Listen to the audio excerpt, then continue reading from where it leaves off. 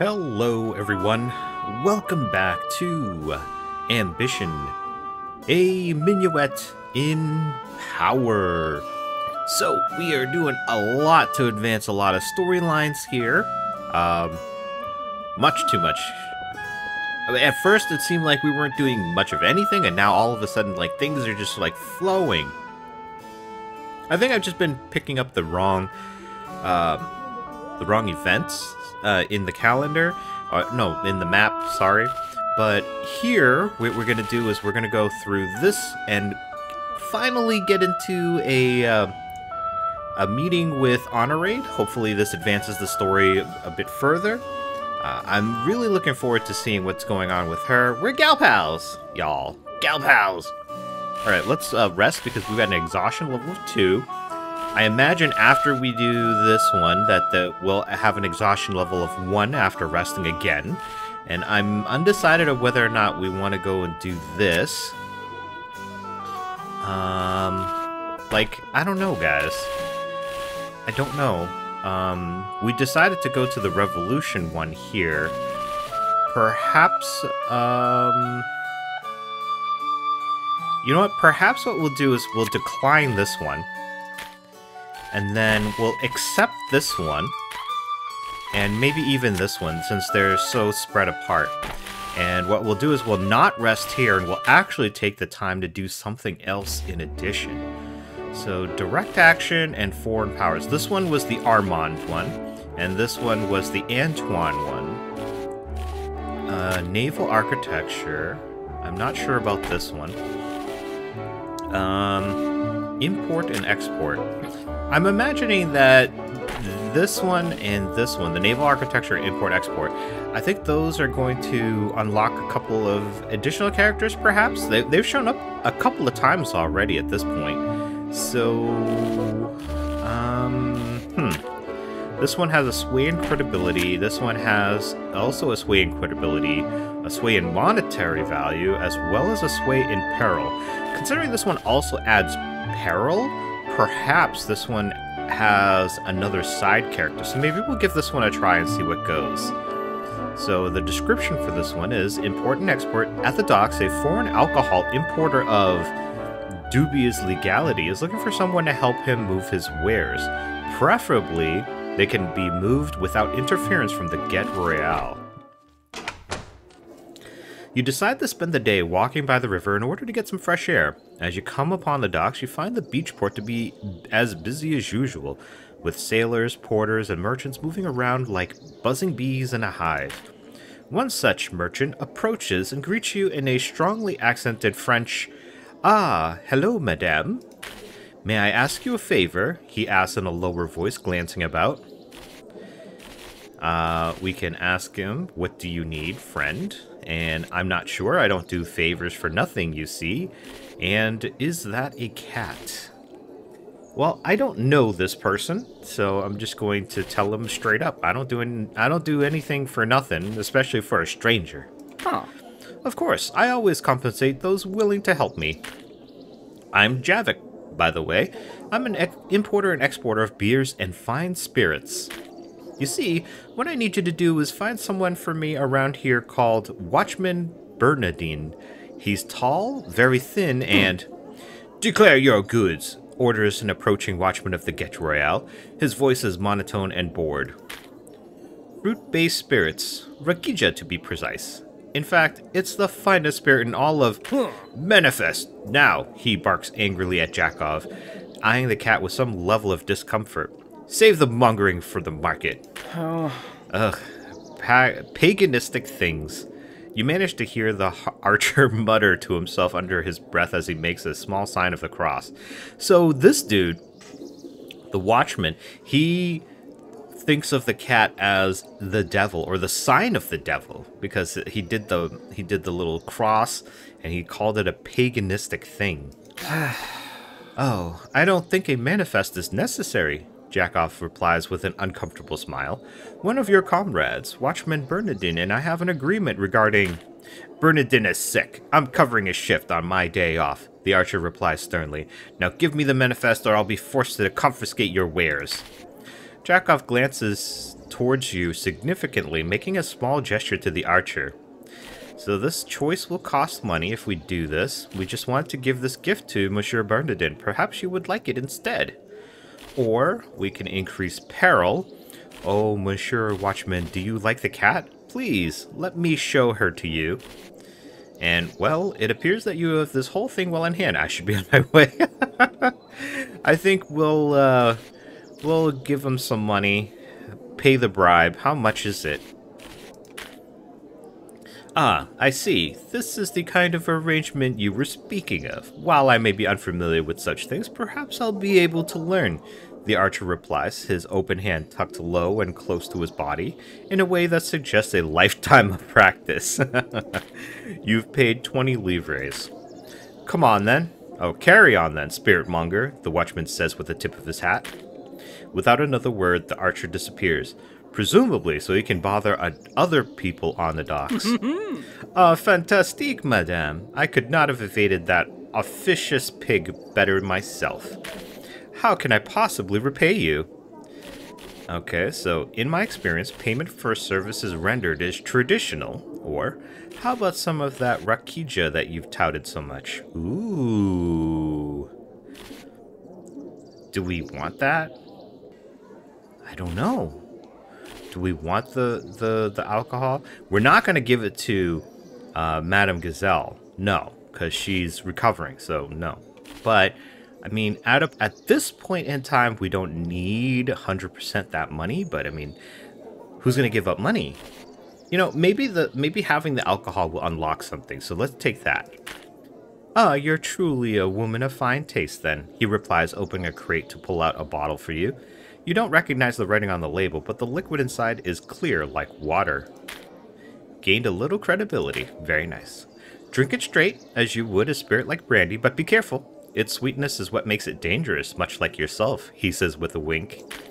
Now I must get back to work before some other nosy official starts inquiring about any discrepancies between my manifest and my products.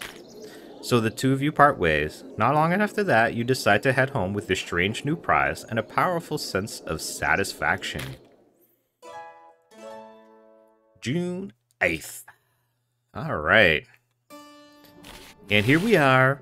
We're gonna rendezvous with Honorade. Yes! Oh. Seriously? Aw, man. I did not think that we were going to be using up exhaustion here, but I guess we are. Alright, let's go for something with the bourgeoisie. This is 8, this is 11. This one's 12. And we're going to lose 10 for exhaustion, so let's go with this one. We'll just gain 2, which kind of sucks, but oh well. It is what it is, boys. Alright, it's a few hours before your rendezvous, and you're in your room, just starting to get ready. You hear knocking downstairs at the front door. Camille answers it, and you hear an exchange, but the muttering is too soft for you to make out any specifics. A few moments later, Camille enters your room and whispers, Madame Gazelle is here to see you. Don't worry, I'll delay her until you're ready. Before you can reply, Camille sets off to her new task with gusto, but you're not optimistic about her success based on what you hear of her stammered attempts at an argument in the stairway. Some moments later, they enter together, with Camille trailing behind to Madame Gazelle. Your hapless maid is carrying a large parcel with a bow on it. Yeah, Madame Gazelle is like... she's a force of nature, this woman. Madame, you have to understand, I tried to stop her, Camille wails softly. It's true, it was a very sweet attempt, Madame Gazelle admits, reassuring Camille with a light pat on the cheek. Satisfied, she sets her focus on you. Bonsoir, Yvette. I've come bearing gifts. The parcel is placed in your hands, and she continues, This morning, I realized that we're almost the same size. I also know that you, ever the social butterfly, are always looking for novel outfits to wear at parties. I looked through my wardrobe and found that I had something which will look a lot better on you than it does on me. In fact, how would you feel about wearing it tonight? Oh. Well, I've never turned down a nice gift before, and I won't start now. Ah, but I have something else in mind for tonight. I prefer to wait before trying that on. Or, are you sure that's the only reason you're in my room while I'm still half naked? uh, I don't know. Which one do we go? I mean, the funny one is this last one, right? And she's got a face on her. You know what? Maybe we'll lose a few points with her on this, but let's go for this last one here. Are you sure that's the only reason you're in my room while I'm still half naked? She barely conceals a smile. I'd considered it, but this was really more of an unexpected bounty than anything else. Oh, we gained favor. Oh, Madame Gazelle, do you swing that way? Oh. Guys, does she swing this way? Oh my god, have I spent this whole time just not realizing that she's swinging that way? Oh man, I'm so dense. Go ahead, open it. You open the package to reveal a gorgeous black silk dress. Expensive and rather revealing, it certainly feels in line with the bourgeoisie. You have been gifted Honorade's outfit. Honorade pulls a pocket watch from her bodice and notes the time before putting it away. It seems that I've already taken too much of your time. If we want to make it to our rendezvous tonight, you'll need some help getting ready. Don't worry, Madame, Camille happily interjects. That's something That will not be necessary, Madame Gazelle interrupts. Your mistress and I shall attend to this ourselves. But... Without another word, Madame Gazelle firmly but politely ushers Camille out of the room. As I was saying, let's get you ready. This, of course, isn't the first time anyone has helped you get dressed before. However, those occasions were about comfort and efficiency. A ribbon tied here, a pin placed there. You were the one in control. This is different. Being pulled this way and that, being fussily primped and preened without any consultation to you whatsoever. You're not the one in control here. All that seems to matter is whether your appearance pleases her. Alright, so we can say thank you for doing this, or we could smile and say, oh, Madame Gazelle, I don't think I should be letting you do this. Or stay silent, stay still, and let her do as she pleases. Let's just thank her, I guess. I mean, I guess we're her little doll at the moment. I'm glad you're grateful, she replies with a contented sigh. I've always enjoyed dressing others up like this, even when I was a child. She laughs at the memory. Of course, I had no idea why I was doing any of it back then. I just knew that I liked it. I liked being in control of all the details. I liked it even more when they fought back, but I still got my way. You've gained a little favor with Madame Gazelle. You look at yourself in the mirror and you have to admit that Honorade has good taste. She spent some time adjusting your bodice, but before you know it, these adjustments slowly turn into something firmer and more sensual. Oh, firmer and more sensual. Yet, the moment you start to submit to her touch, she pulls away, leaving you wanting more.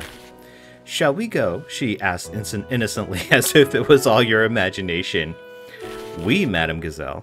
Or, do you always dress up girls in your clothes before you romance them, or am I just special? Or, are you sure, Madame Gazelle? Perhaps we could just stay in. Ooh, yeah, let's do this last one. Are you sure, Madame Gazelle? Perhaps we should just stay in. Oh, that is tempting, she leans close to whisper in your ear. But I've already spent far too much effort to have the world miss out on how I've already spent far too much effort to have the world miss out on how perfect I've made you look. That warm whisper suddenly turns to ice. So you will do exactly as I say. Do you understand? She takes your stunned silence as agreement. Good. I'm glad we understand each other. Gain some favor with Madame Gazelle. Together, the two of you head outside where Renee is waiting you with Madame Gazelle's carriage. She holds the door open for you, and soon the two of you are whisked off to your destination. After spending the first half of the day getting ready, you head out for your rendezvous. Unfortunately, you can feel the exhaustion set in as soon as you step out the door. Tonight is going to be a long night. Ah, we lost credibility because of our exhaustion. Great, just great. Now I'm even more glad that I didn't accept the other invitation, because we're really getting low now on the credibility at this point. You return to the fine dining room and crystal chandeliers of La Grande Taverne de Londres. A few aristocrats glance up from their tables at you and take your measure before returning to their splendid food. Ever since you arrived together, Madame Gazelle has been standing far closer than the rules of politeness might allow. It's easy to forget how good she is at looming over people. Oh, this is very pleasing, she says, looking at you through narrowed eyes as she slowly circles you like a panther. You've done quite well. You have gained a staggering amount of favor with Madame Gazelle. Oh, dear. Turning her attention from you, she surveys your location. Oh, I absolutely adore this place, Madame Gazelle says with a sigh. The food is exquisite, the lavish decor is excellent, and you know how much I love being served. You've gained some favor. We're maxing out here, boys. We're maxing out on favor. It seems that Madame Gazelle already knows the staff quite well, and they have a solid rapport. She orders for you, but the food that they give you is exquisite. At one point, the owner, Monsieur Bouviers, comes out to speak with the both of you. He cuts a comical figure with his portly stature, twinkling eyes, and a sword on his hip. It seems that he and Madame Gazelle know each other quite well, and he has a special dessert brought to your table as a gift. The two of you split it, but she lets you have the lion's share. A few hours later, you realize that it's starting to get late, and the two of you depart together. Looking at Madame Gazelle, you feel like today went quite well. Wow! Yo! Nice. Very nice. Alright, this one is for the military. We'll go ahead and accept this. Cool, guys. That was cool. I enjoyed that. Alright, so we've got naval architecture, coffee run, and appointments to keep. You happen to cross paths with a foreign alcohol importer of dubious legality. Here, past actions are accounted for appropriately. Okay, so we're lower on the credibility, so I think we're going to skip that for now. At least until our credibility goes up. Let me check out our gossip for the moment. Got 5 days old, 5 days old, and 3 days old, but they're all cheap gossip. So I'm not sure it's worth taking a whole day for.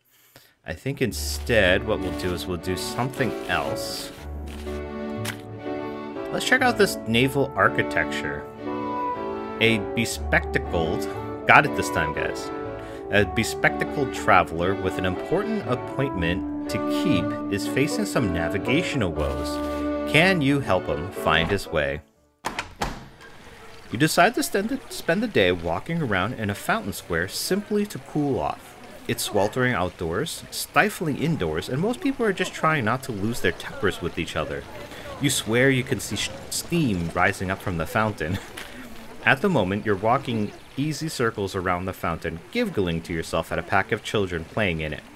The situation becomes even more amusing when their parents notice and desperately try to shepherd them out of it. It doesn't work, and at least one adult falls in during the chase. Your street theater is suddenly interrupted by a man hurtling around a corner and colliding with you. You manage to keep your balance, but are still a little disoriented. Oh, my apologies, madame, the man sputters as he collects himself. You're quite certain that you've met this man at a party before. Are you hurt at all? Well, we can say that I'm afraid that I'm a little shaken, monsieur. Or it was nothing, I'm sure I'll be fine. I think let's ask him why he was in such a hurry. My word, what has you in such a hurry? He straightens up and adjusts his disheveled spectacles. You see, madame, I'm lost in the city and terribly late for a meeting. I normally work at the coast in La Rochelle, and this is my first time in Paris. I had originally planned to orienteer my way across the city with my handy compass, he says, holding up a well-polished brass compass and a paper map of Paris. However, that plan seems to have been less effective than I'd hoped. He stops to check his pocket watch, then sighs. I'm supposed to be meeting with a draftsman to get the plans for the sunken fortress at Cherbourg. At this rate, I'll miss my appointment at the Naval Department entirely. The fortresses are leaking terribly, you see. We made them out of wood, which is apparently quite appetizing to all the sea worms in the port. It was probably something that should have been looked into before we made them. Yeah, you think? Come on, guy. Do you know where I could find the Naval Department? So we can say, I know the city well enough, I can at least help you search for it. Or, Monsieur, I frankly have no idea. Or, I don't, but perhaps we can find someone who does know. Let's help him search for it. I'm sure we could figure it out. Capital. Let us be off. Our mission begins anew. Combining your knowledge of the city and his map, you manage to locate the naval office and hurry towards it. A few blocks later, you find yourself outside the stately building. It doesn't look nearly as nautical as you would imagine a naval office to be. There should simply be a stronger nautical theme. It's just the naval building. It doesn't mean that it's actually going to be in the water or anything. It's not a theme restaurant or anything like that. Thank you again for your help, madame, he says with a deep bow. If not for you, this entire journey would have been a complete waste. Gain some credibility. Thank you, sir. He departs inside and you're left to your own devices. It's more than likely that you'll return to the Fountain Square to spend the rest of your day to try to overcome the stifling heat. Okay, well, that was a cool interaction. I wonder if we're going to meet him again. Alright, so let's see. He got another appointment? Oh, this is the... Never mind, this is the other guy. Let's see. Maybe... Do we expand on Armand's or Antoine's, maybe? Let's go with Armand's. We'll go with his storyline a little bit. Foreign powers. After nightfall, you join Armand at his home on the other side of Paris. He's promised you a surprise of some sort. You wait until late evening before you walk to Armand's house. He told you that he has something special for you, and it isn't related to politics. The very possibility of this brings a giggle to your lips. You're fairly certain that just being engaged to Armand has made you more informed about the political landscape of France than some of the ministers in Versailles. Or Versailles? I don't remember. He can't help talking about it, and you soak up knowledge without even trying to do so. When you finally arrive, you knock on the door, but there's no answer. You wait for a while before knocking again, more insistently this time. Come in, the door's unlocked, you hear him call from inside. Well, that's certainly unlike him already. Should men conspiring against the king leave their doors unlocked? You know, from what I've seen and heard of Armand, I'm actually not surprised about this at all. You step inside and find the house to be more cleaned up than the last time you were here. It still has the Spartan feeling of an outpost, but at least all the books and papers have been organized into reasonable piles. Armand calls from the direction of the kitchen. Please make yourself at home, ma chérie. You manage to find a seat at the dining room table, which has been cleaned off and has been covered with a fresh tablecloth on it. There's a bottle of red wine already uncorked, which has been left out to breathe on the table. After a few minutes, Armand steps out of the kitchen holding 2 clay bowls. I hope you're hungry for cassoulet. Dude, why are you shirtless? Like, are you trying to woo your woman back? Pardon-moi, but why are you looking at me like that? Oh, I'm just admiring your new choices in fashion. Or, were you planning on making yourself decent anytime soon? Or, Armand, what happened to your shirt? I think we're going to go this way. Yvette probably still has some feelings for him still, and this probably riles her up a little bit. And, but, you know, I don't know that I feel like he's really done enough to win her back. Just in my opinion. Also, I don't like chest hair. I'm glad I don't have chest hair, but I don't like chest hair. Bleck. Personal choice, personal opinion, but bleck. Oh-ho! Ah, yes, that. I can't find our apron, and I didn't want to get my clothes dirty right before you came over. Of course, once I started, I quickly learned that we clothe our torsos in the kitchen due to the sputtering of hot oils and fats. he says with a wince, and you notice a few tiny burns on his chest and shoulders. Unfortunately, by the time I learned this valuable lesson, my hands were already filthy from working in the kitchen. Quite a predicament, as you can tell. So I decided to play my cards as I'd managed to deal with them to myself. Hopefully, you've at least found some benefit amongst my misfortune, he says with a wink. Oh, I think I'll be able to take some pleasure in this, or I think decency should prevail for the moment. Yeah, let's do that. Because, again, I'm not trying to jump into his bed right now. Huh. Ah, yes, that would make sense. Don't worry, this shall only take but a moment, he says as he sets down the plates at your places on the table. He departs for the kitchen, and you hear the sounds of a man frantically getting dressed. Moments later, he returns wearing his more characteristic attire. For now, you are spared the awkwardness of eating dinner with a half-naked man. Yeah, like, it's not like he wears very much to begin with. I mean, he just wears his shirt, he doesn't even tie it up, and then he wears a little coat outside of that, and that's not even buttoned up or anything. He's just, like, casual wear, so it's not like it takes a lot. So, come on, man. It'd be different if you were dressed like Antoine or Madame Gazelle or something. He pauses to pour you both some wine. Looking more closely at the bottle, you immediately recognize it as the same vintage that you shared at Le Signet the night before Armand left for Paris. That night feels like a lifetime ago. To long-awaited reunions and chasing our dreams, he toasts. You both clink glasses and drink deep. It tastes exactly as you remember, and brings a flood of memories with it. You dig into the hearty stew of duck, sausage, and white beans. It's not hot cuisine, but it's flavorful and satisfying. As you can tell, I've had to learn how to cook myself, and at the risk of sounding arrogant, I have to say I've taken to it quite well. Though, no matter how good I'll get, I must admit that I'll always miss Camille's cooking. That little maid is astonishing in the kitchen. I certainly envy you for still having her. Speaking of which, how are you finding her? I think she's an absolute delight. Or is she always so unusual? Does that ever stop? Or, you know, if you miss her so much, you could always visit. I know. I think she's an absolute delight. I really do, though. I think she's like... she's a bubbly breath of fresh air. Ooh. Isn't she, though? There were days where I thought her absolutely mad, but I was eventually charmed by her indefatigable optimism. You've gained some favor with Armand.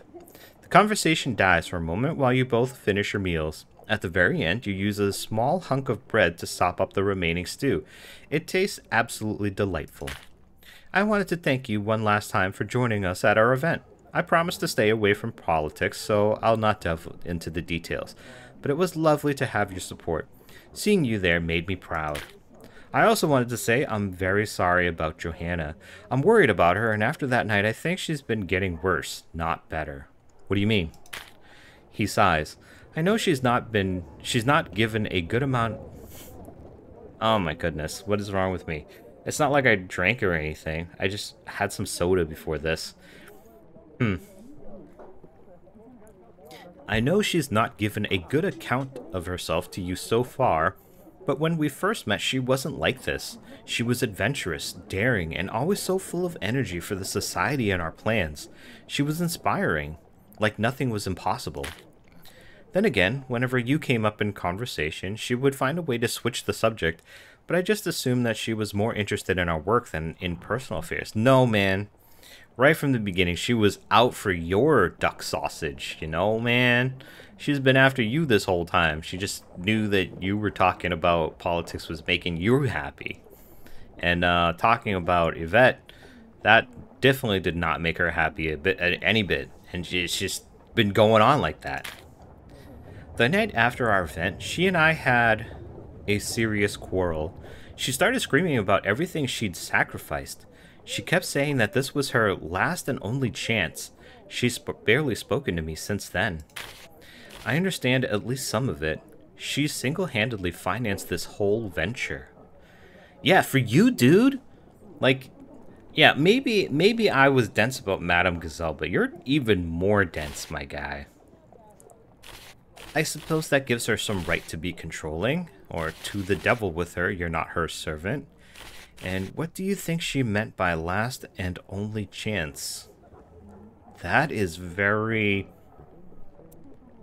That is very mysterious. Like, that is intriguing too. Like, what did she mean? He pauses to think, dredging up old memories and viewing them in a new light. While I don't know for certain, my theory is that she had bankrupted herself funding the society.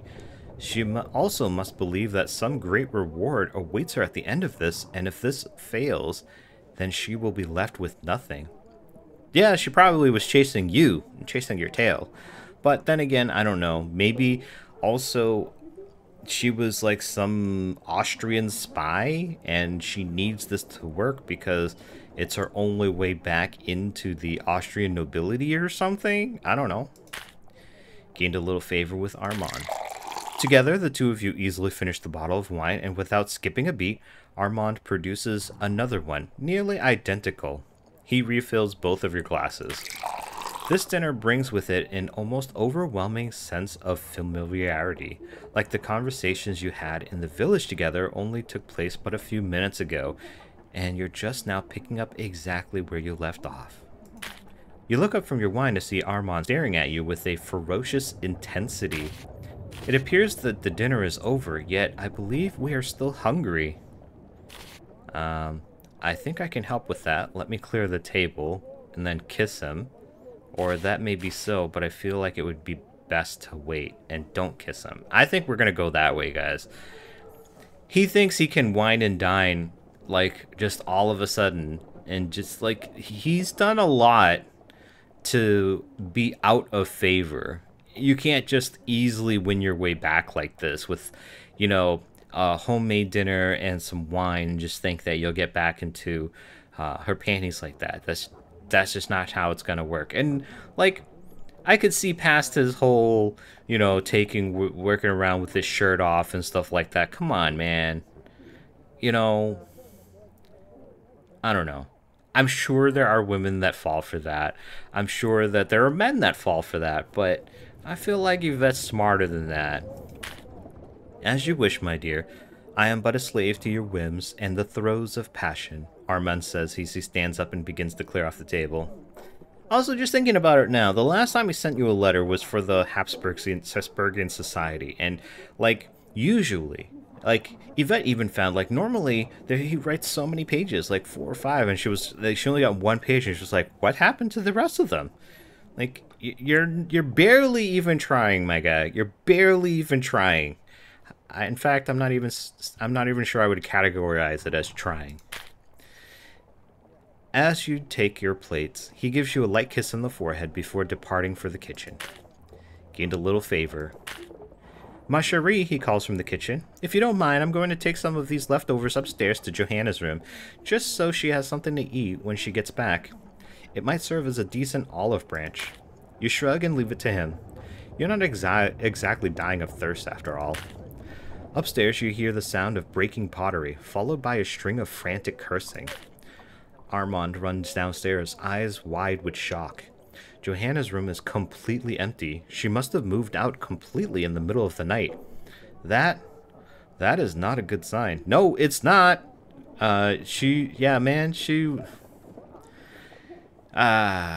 Always realize it though, like at the last, actually beyond the last possible second. He grimaces and pulls at his hair. I'll look into this later, but I'm going to tell you a secret just in case.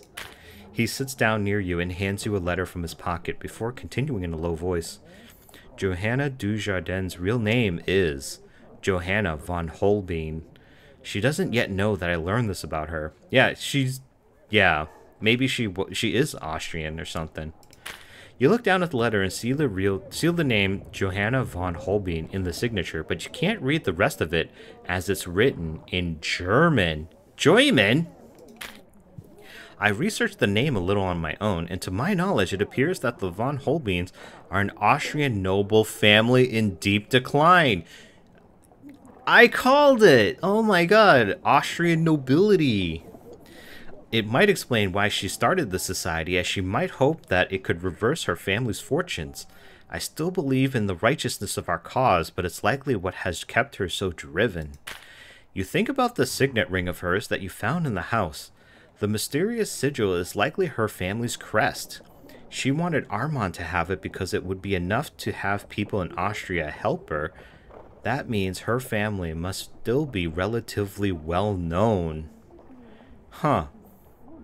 So they know her, but she bankrupted herself, likely, in setting up the society. I'm telling you this because I'm worried that she might do something extreme. Johanna may be a lot of things, but forgiving is not one of them. If something occurs, we should be prepared. Man, I need to start reaching out to everyone else in the society. I need to make sure that they're still safe. I'm sorry, Miss Cherie, but I'll need to depart immediately. If it's any consolation, I'll be able to walk you halfway home. Outside, the two of you walk together in an awkward silence. The mood of the evening has certainly taken some sharp turns. Finally, as you find yourself around halfway home, Armand turns to you and says, I believe this is where we must part ways. Good night, my love. And please be sure to stay safe. With a kiss on the cheek, he departs into the night to rally his fellow Habsburgians. As he disappears into the darkness, you wonder when you'll see him next. Whoa, some, like, serious stuff going on there with Johanna. I personally, I don't really care, but whatevs. It's not like I really cared about her anyways. She's kind of a B, man. A total utter B. Alright, so what have we got? We still got the thing with Antoine.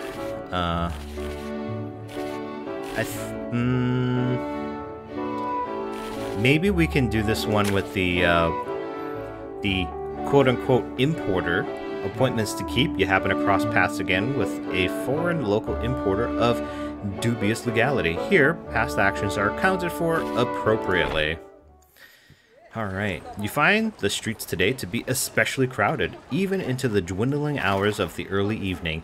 Perhaps these people have nothing to occupy their spare hours with other than wandering the streets. While this wouldn't normally be an issue for you, you find yourself caught up in these crowds, and it soon becomes difficult to do anything other than go with the flow of traffic. You feel like a piece of flotsam caught in a river's currents. As you get bumped around, you suddenly find yourself face to face with Jakov, the man you met at the docks. Ah, Madame Ducot, it's great to see you again. You enjoyed the rakicha then, I take it?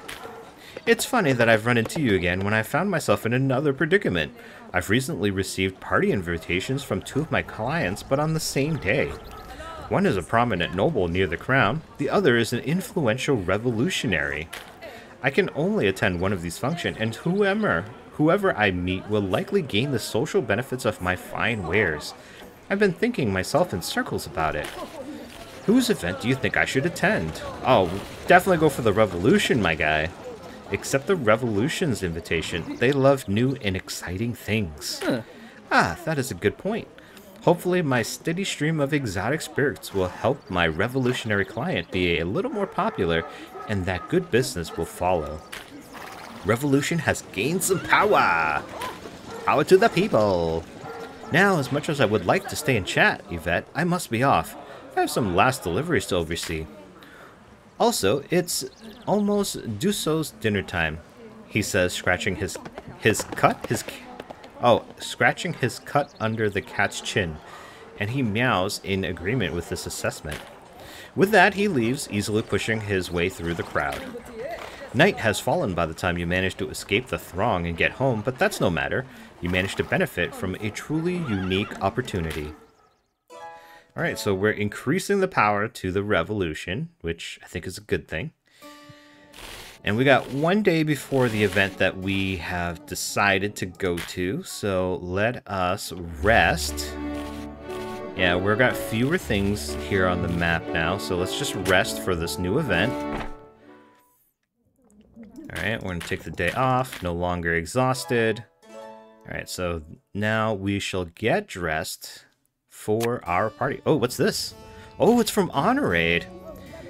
Chère Yvette, if you would it would please me if you joined me on June 16th for a day spent at La Grande Taverne de Londres. Let's accept it, my guys. Oh, and something from Antoine on June 19th. You should join me on June 19th for a day spent at Le Grand Duché de Roy. Okay, we'll accept that. Oh man, we got a lot of stuff all of a sudden just rammed up in a row here.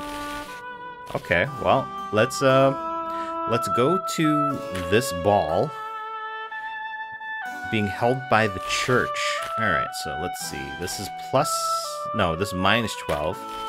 0, 0, minus 11, minus 8, plus 3, and minus 19. Alright, so we're gonna need to buy a dress for the church sometime soon. I need to remember that, but I don't think I'm going to remember that. Yeah. We'll just... Yeah, Alright, let's just head straight for the party. Alright, credibility up just a little bit. Let's spend 10 livres, you guys. Now we're up at 92 credibility and 35 peril. Alright, now let's get rolling. We be rolling. Lost coin. This is the one where we try to steal, I assume. An imposter. You catch sight of the strange doppelganger that you spotted before. The time has come to put an end to this loathsome charade. I thought we took care of this already. Is she back to her old ways? A lovesick priest. You come across the priest off in a corner, hiding from other guests. He seems bookish and shy, but also quite sweet. Something about him feels like it bears some further investigation. And holier than thou. Your presence hasn't gone unnoticed by those who consider themselves extremely pious. For some unbelievable reason, they doubt the honesty of your intentions here. This might be an ideal chance to turn such attacks around on them. Let's open up this one for Ludovico. I mean, why not? Alright, exploring the party, you find yourself in a quiet room that the other guests seem to have forgotten about. Right as you're about to leave, you hear the rustling of paper. Slowly and carefully, you check behind the door. That's where you find a priest reading a book. Suddenly noticing you, he leaps up with a shout. Figlio de puttana! You know that wasn't French, but you're fairly certain it wasn't polite. Yeah. I don't know if any of you guys know, any Spanish or Italian, but if you know of the dish puttanesca, I think you know where this goes with. So yeah, I'll just leave it at that, guys. that's on you guys to figure that one out. I'm so sorry, madame. You just startled me. Who are you? Are you all right? Forgive me, father. That was my fault. My name is Yvette. Or, I'm Yvette Ducot. What are you doing here? Trying to uncover our host's terrible secrets? Or examine his book? Let's examine the book. The book is bound, is faded red leather, and while it's well read, doesn't appear to be a Bible. You try to keep your facial expression neutral when you recognize the book. L'histoire extrêmement vraie de Jules de Abundy. It's a romance, the tawdry kind, filled with rebellious and wanton women. Certainly a fun read, but not what you were expecting. Yeah, so it's a trash novel, guys. He notices your wandering eyes. My French is still rusty. This one was easier to read than the others. And then we can say, well, at least you found something exciting. I love the horse chase near the end. So Yvette's read this one. Oui, Father Sidoti. Would you like some help finding something more appropriate? Nah, maybe he'll open up to us if we tell him that we kind of know this book too. He glances down at the book and blushes.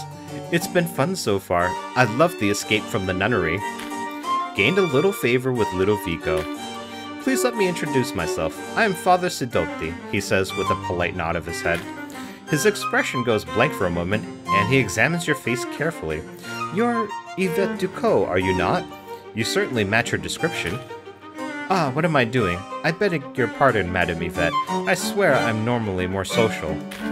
It's just that my recent assignment has been rather unbearable. And we can ask him, is that why you're hiding in a corner and reading?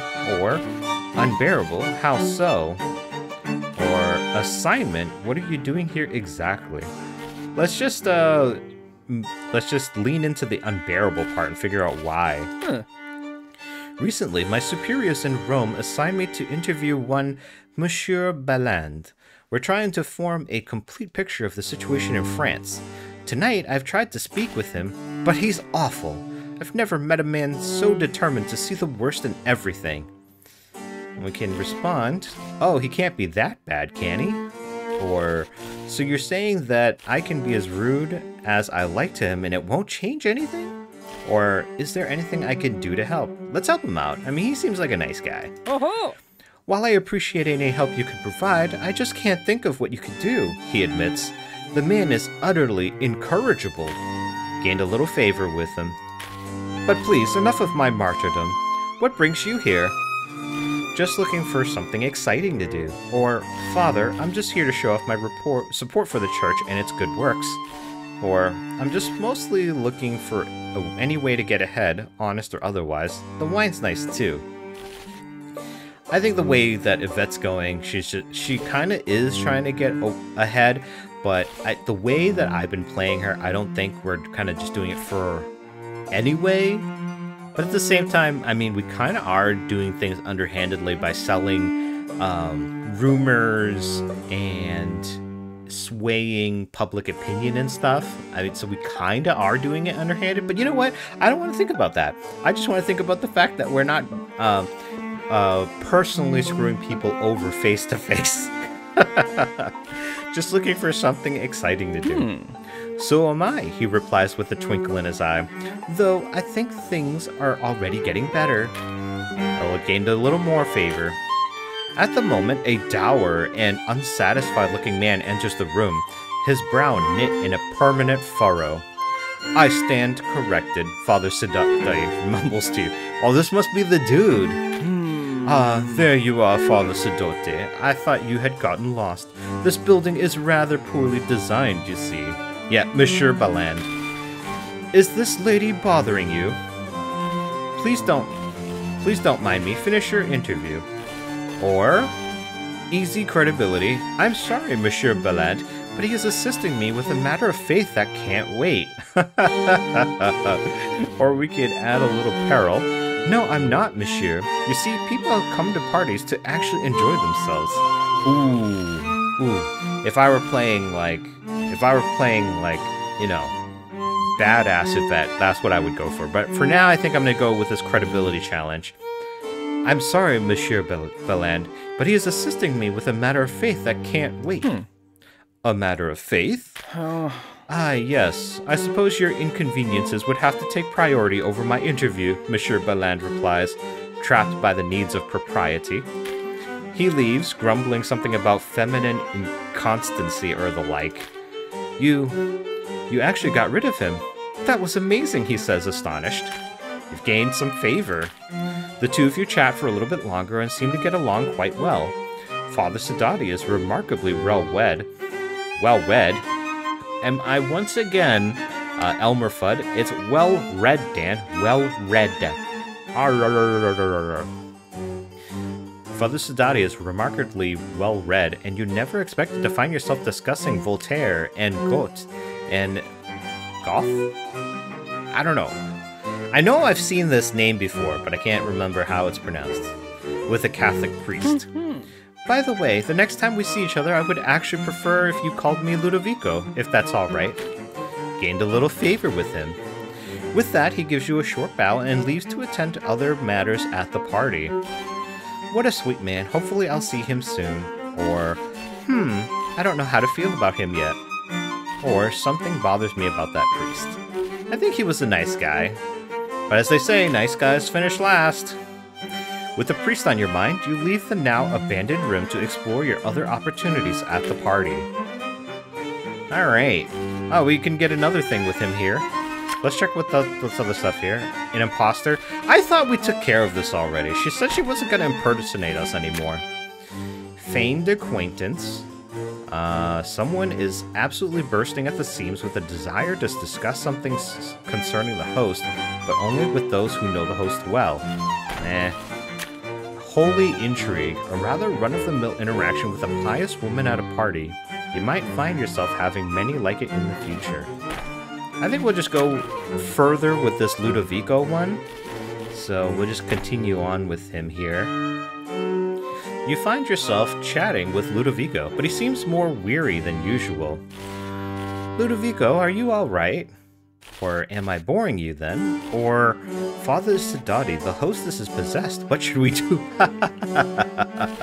Let's just ask him if he's alright. I don't know that he's the type to, like, mess around like that. What? Oh, scusami, Yvette. I must have drifted off. I've spent several nights meeting with the First Estate's representatives for the Estates General. The parish priests from the country want changes to benefit the people who are starving in the streets, but the bishops and deacons in the cities are all from noble families and don't want to accept the current order. They administer their churches like their own personal estates. We're supposed to be agents of the Lord, unified by our mission to protect the souls of our flocks, but it seems like that's too much to hope for. I admit I have my own biases, but they're informed by Scripture. After all, the Lord himself said, "It is easier for a camel to go through the eye of a needle than for a rich man to enter the kingdom of God." That, I've actually never heard that saying before, but yeah, rich people tend to have the ability to be their worst selves. Not to say that they're all like that, they just have more of an opportunity to allow for it. Because if you're only ever fighting for survival, you're not really thinking about the moral fiber of your being, you're just thinking about your base instincts in order to survive. Whereas rich people, they don't have to generally deal with that. They have their basic needs met, and they have the ability to think about the moral things that they're doing and still do them regardless of what they find. But again, not all of them. There are some decent rich people, I guess. I've never met any rich people personally, so I can't say one way or the other. I understand that much of the Bible's wisdom is difficult to interpret, but that part feels pretty straightforward to me. Still, I've been charged with looking out for the Church's best interests in my reports back to Rome. I want them to see that the time has come to start picking sides, but I need to make sure that it's someone that already has a harmonious relationship with us. Of course, whoever the Catholic Church makes overtures to will gain a little power, even if that faction's own relationship with the Church doesn't actually change. Neutrality in the face of suffering is not something we can afford. The crown brings stability, the stability is safety, or your desire to help people, Ludovico. Tell them of the good the revolution could bring. Let's go this way. We're just pushing everybody toward the revolution. Screw the crown! Huh. Really? You think they'd truly be receptive to supporting the revolution? That can't be right, Yvette. Are you sure that's who the church favors? He says, shaking his head. Damn! Lost credibility and lost some favor. Regardless, I suppose it does make sense for us to begin to support the revolution. They have the people's best interest at heart, he says, nodding along. This will most certainly help the revolution. Right, so the revolution gained a little power and the crown lost a little power. You chat with Ludovico a little longer, but eventually the two of you have to part ways. After all, you both have more things to take care of before the night is over. Now, let's see if there's time for you to get up to anything else. There is not. That is the end of that party. So we did make out with 5 Ludovico favor in total, so that's something. And our credibility, I guess, didn't quite go up, didn't quite go down. I mean, it's tough though. Credibility is starting to fade pretty quickly now. Alright, we're now in June 14th. Uh-oh, you look up at the sound. Oh, is it time for the rent? Yep, rent is due, as are wages. Alright, you can go ahead and take care of that with the money. Alright, and as for you guys can come back next time. I hope you've enjoyed this episode, and I hope that you will come back for the next one. I hope to see you there. And until then, Bye.